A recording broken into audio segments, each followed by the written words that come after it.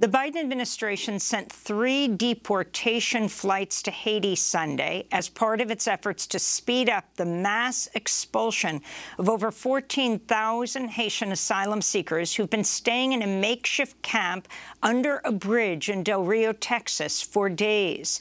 The flights each carried at least 145 asylum seekers. More flights are expected to depart in the coming days. Haitian officials have urged the U.S. to stop the deportations, warning they don't have the resources to assist the incoming asylum seekers as Haiti is still reeling from last month's catastrophic earthquake.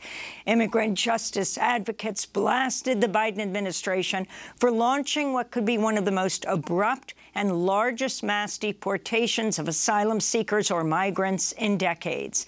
This is a Haitian asylum seeker in Del Rio. Não vai, porque Deus não quer deportado.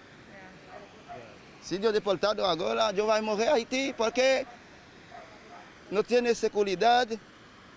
Haiti, só bandido. Tem guerra civil todo dia. Guerra civil com polícia, com bandido.